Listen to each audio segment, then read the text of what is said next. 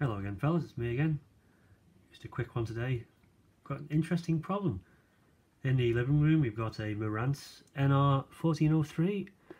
It's not the best AV receiver, but it does the job as being better than the onboard speakers in TVs these days. But anyway, we've had it quite a few years, no issues, until we started having an issue where seemingly at random it would power on and off and do all sorts of crazy stuff. But then I noticed a pattern. It was when someone was in the shower. It happened as well. And our electric shower is 10,000 watts, and obviously as you can imagine the voltage does drop quite a bit when someone's in the shower, but it's not that much to it shouldn't make a difference surely. But anyway, I've got an experiment here, obviously showing 246, which is round about what our mains is normally at. Got a Variac set to 240, so you can see what happens when I lower it.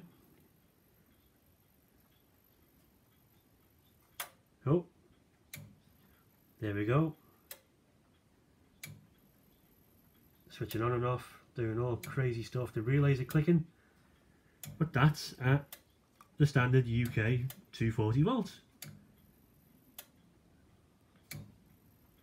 So it only happens when the voltage drops down, but it should work. This is supposed to be rated at 220 to 240 volts.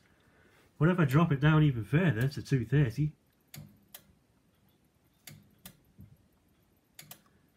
there we are, 230 volts.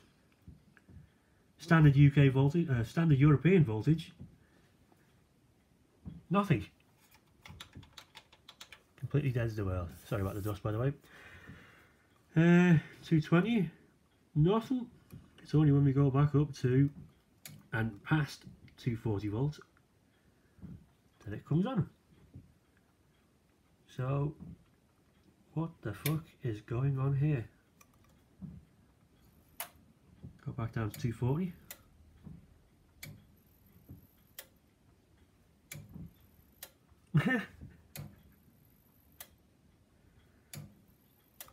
What voltage, Captain? What the fuck? Thanks for watching.